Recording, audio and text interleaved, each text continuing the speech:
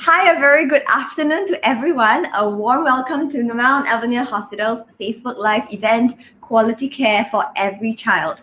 My name is Melissa and I will be your host and moderator for today's Facebook Live event, answering questions on pediatric care and parent craft.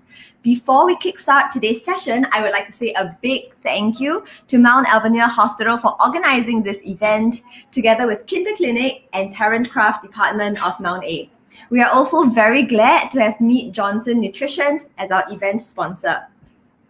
So first, let me introduce myself and the speakers that we have for this afternoon's event. My name is Melissa, and some of you might know me as Melissa Seco on Instagram. I am a content creator and an entrepreneur. So our first speaker that we have coming on board is Dr. Terence Tan. Dr. Tan is a consultant pediatrician and neonatologist with Kinder Clinic based in Mount A. He has been practicing at Mount A for more than 20 years and has 4 children who are growing up really quickly. In addition to his interest in PD medicine, he is also interested in issues like parenting and bringing up children. So you are definitely speaking to someone who is very passionate about all the issues that we're discussing today. He's very happy to be here and to meet everyone online. Our next speaker for the event will be Rita Francis. She is currently working as a senior parent craft counselor, lactation consultant in Mount A, and she's a state registered nurse and midwife, and she has been there for 22 years since 1999.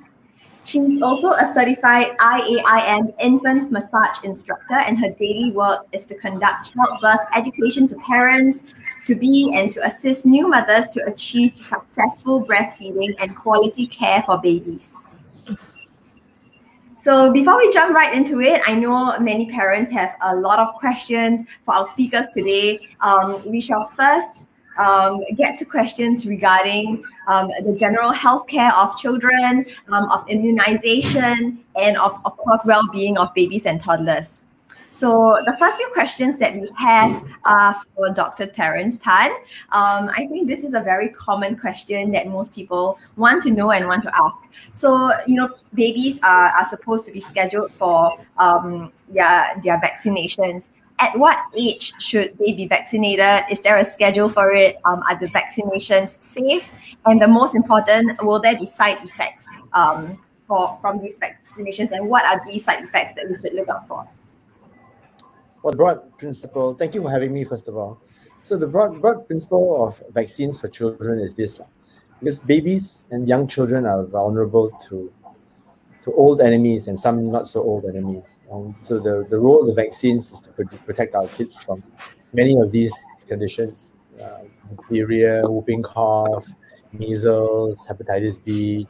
So the principle is always to give the vaccines in a timely way, because some of these diseases tend to attack at a certain age. Some tend to attack when they're very young, so these vaccines tend to be important when they're young. Other infections tend to attack when they're older, so the vaccines are given around about the time when they need it.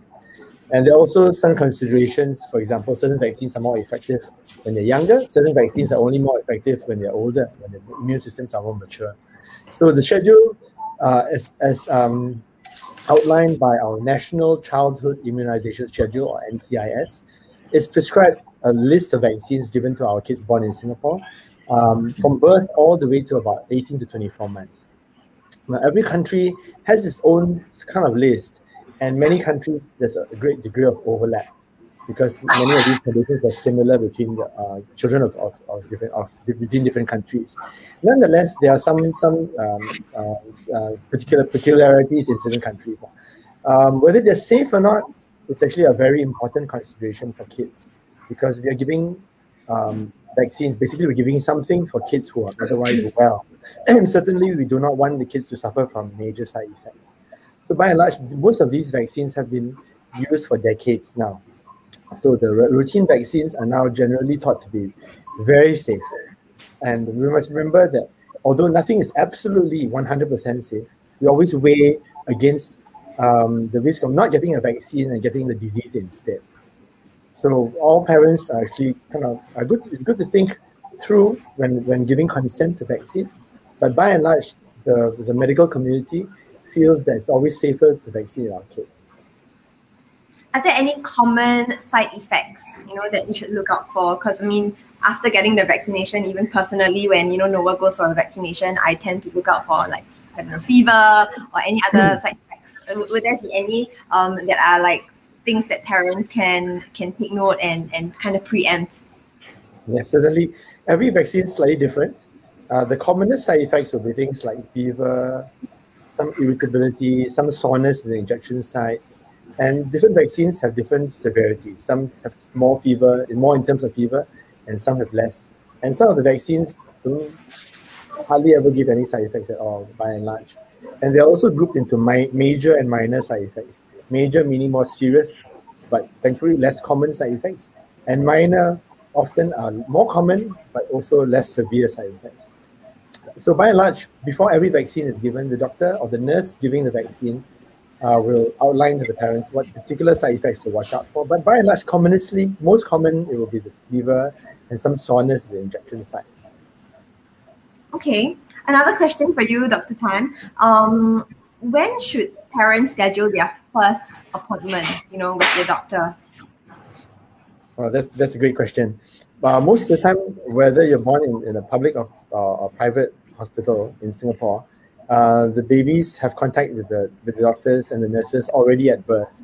So their first contact already happens when babies are born. Usually, we will want to see the babies in the outpatient clinic at about end of the first week of life. That's when a few things happen, when we have to be sure the jaundice isn't too high, we have to make sure baby is gaining weight, and that's when most parents also run into a bit of trouble managing the babies, various things that happen. So usually by the end of the first week is the first visit. Okay. Thank you. I think a very common concern, especially for parents, would be sudden infant death syndrome, or SIDS. At what age is that a really high risk, and what are some things that we can do to prevent it, or to avoid it, of course? That's a good question too. SIDS is very frightening, especially with those of us who have kids. We are worried that something very unfortunate or very unforeseen may happen suddenly.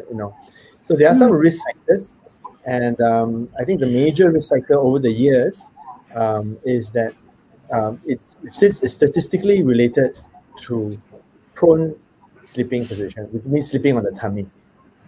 So we don't really understand, medical fraternity doesn't really understand why that is, but we know that it's linked. And because of that, for worldwide, all pediatricians, all nurses have been telling the parents to put the babies back on their backs to sleep, or it's probably termed as the back to sleep program. It's been and that back to sleep sort of strategy has brought the incidence of SIDS down to a very much lower rate than previously.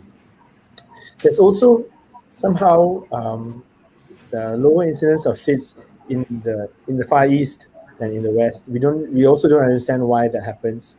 But nonetheless, the recommendation for sleeping on the back is for everyone. So that's the first thing. The other thing that sometimes we tell parents to reduce the risk of SIDS is to be very careful when baby is co-sleeping with the parents in the same bed, because there is data to show that co-sleeping increases the risk of SIDS. There are the things that make it safer, but by and large, you have to be aware that increases the risk a little bit. Okay, thank you. I think that is also a very insightful thing to note about co-sleeping, because I think many parents, even myself personally, enjoy the convenience of co-sleeping. I co-sleep with Noah, but